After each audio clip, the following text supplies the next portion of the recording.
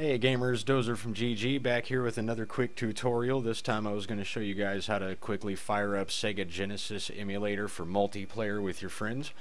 So what we're going to do is, just like the last tutorial, we're going to go on ahead and run log me in Hamachi.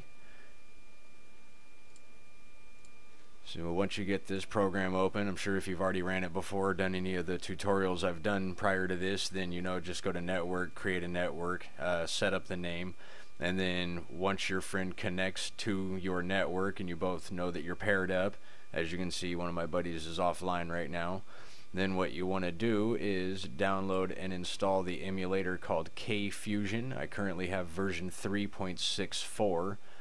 And then once that's installed and up and running, I'll have links in the bottom as usual.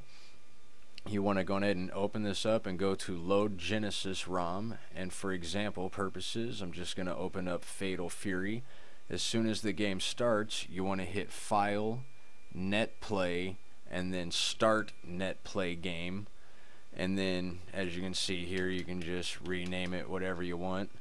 And go on ahead and hit Create, and then on the other end, what the second player will be seeing will be a screen where they get to type in their nickname and it'll say server.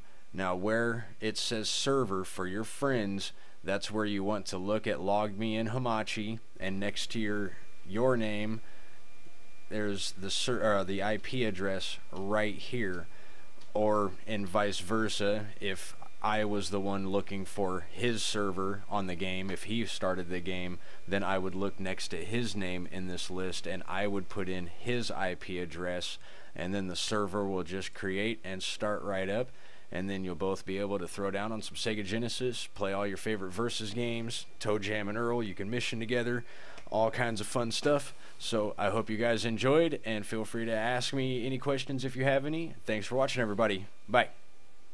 Like and subscribe to our YouTube channel, and sign up now at GGgamer.com.